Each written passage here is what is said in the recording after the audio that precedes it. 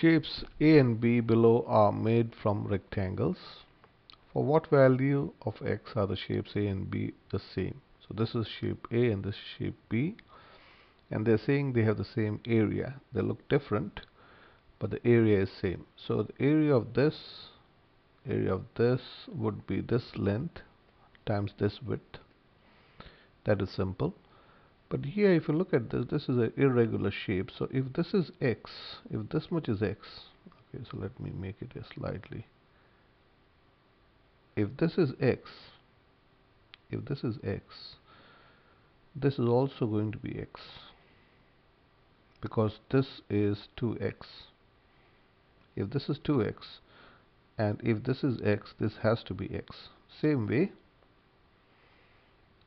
if this is 2x,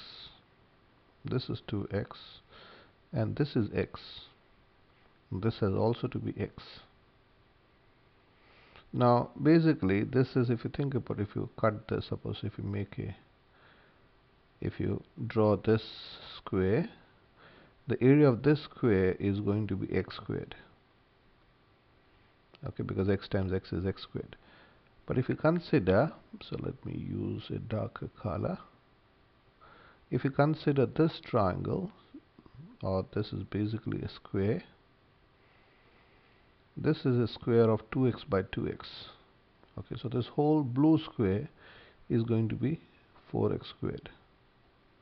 So B is basically from the blue square. If you remove this square, the area of B is going to be 3x squared. Okay, so what we are saying is, you can say 3x squared, which is area of B, is equal to, so let me use a white color, I'll write it again, 3x squared, which is the area of B, is equal to the area of A, which is x plus 2.75. So again, you can pause this video and try to do this yourself. 5.5, and then basically you have to make a quadratic and solve for x. So this becomes 3x squared is equal to x squared, x times x is going to be x squared, plus x times 5.5 is 5.5x, plus 2.75,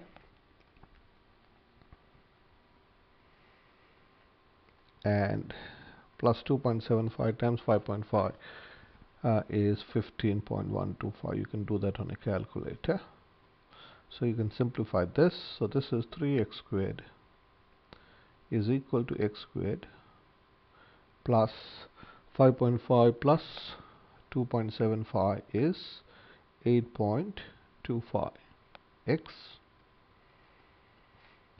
plus 15.125.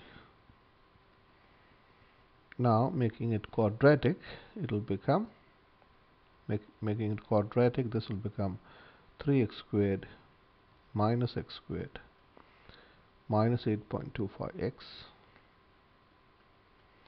minus 15.125 is equal to 0.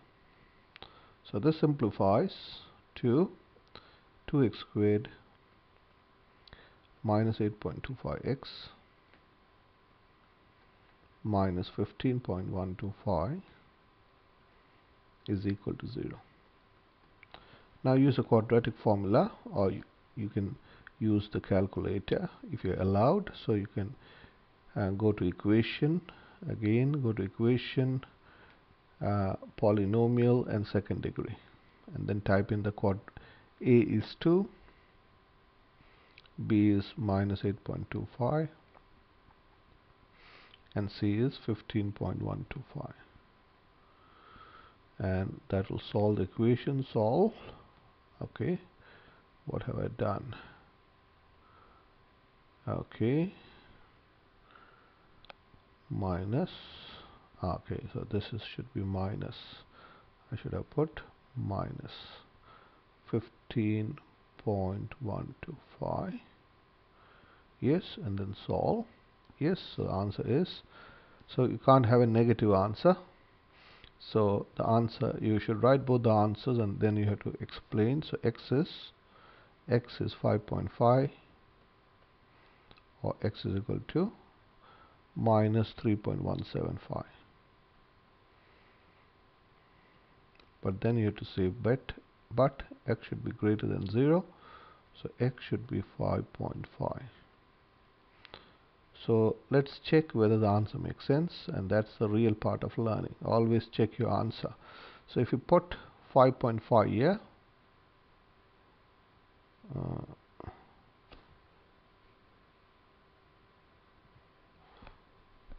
so if you put 5.5 here, if you put 5.5 in this equation, so this is going to be 5.5 plus 2.75. Okay, and this will be 5.5 plus 5.5, which is, this is going to be how much? 5 plus 2, 7, so it will be 8.25, and times this is going to be 11. Okay, 5.5 plus this is, and this would be 3 times 5.5 squared. So let me get my calculator. So the area should be the same, so let's go to run.